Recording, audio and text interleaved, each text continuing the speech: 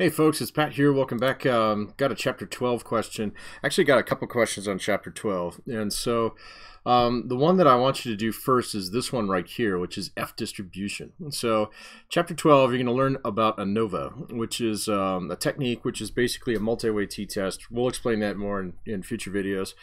But in order to do these tests, you need to calculate what's known as the F statistic. And the F statistic falls on the F distribution, which looks different than the normal standard distribution because basically it usually points up and it's got this long skinny tail way over that way.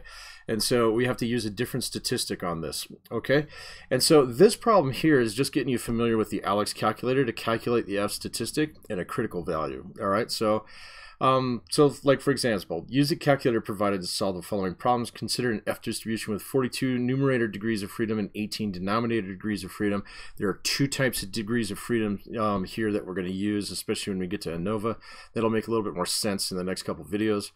But all I want you to do here is compute the probability of finding an F statistic that's less than or equal to 0.92, okay? Round your answer to at least 3 decimal places. So to do this top problem, and this top problem is almost always the same, there's one different type one. We'll see if we can find that in a minute. And so in this one, you're going to calculate the probability. In this one, you're going to actually calculate a critical value. And just like before, where we used P, Z, and P and T, now we're going to use this guy over here, which is P, probability of finding an F statistic greater than what, okay? And so this one right here, notice that this actually points towards the 92, and so we're going to actually have to do 1 minus on this one. If it points the other way, you can just punch it in directly, but F .92 with 42 numerator degrees of freedom and 18 denominator degrees of freedom, and Shazam, there you go. All right, and so you just punch that in, and this is actually F statistic, 39, or no, this is the probability of finding a value of F less than .92, all right?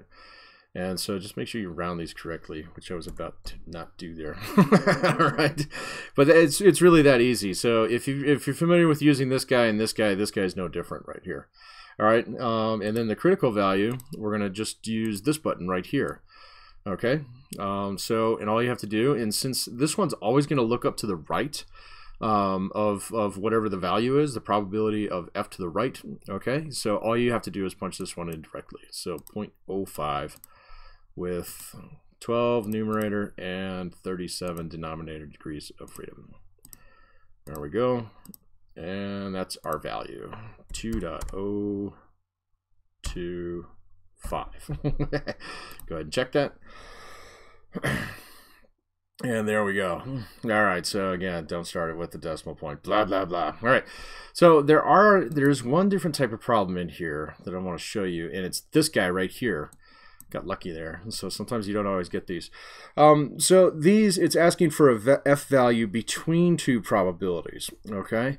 And so or between two values, the probability of finding an F value between these two cutoffs right here. And so to do these, you just subtract this first one from the second one, and you do that by punching in the calculator like this.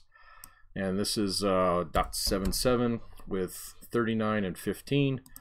39 numerator and 39 and 15 denominator, and then just subtract the next one. And so since we're looking from the right to the left, if you take that first one, subtract the second one, you get the difference between the two. All right, and so the second one is F with 1.39 with 39 and 15.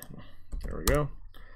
And so that's going to be 0.501, and then the crit value on is exactly the same as we did before, so just punch it in directly, 0.025 with 28 and 37.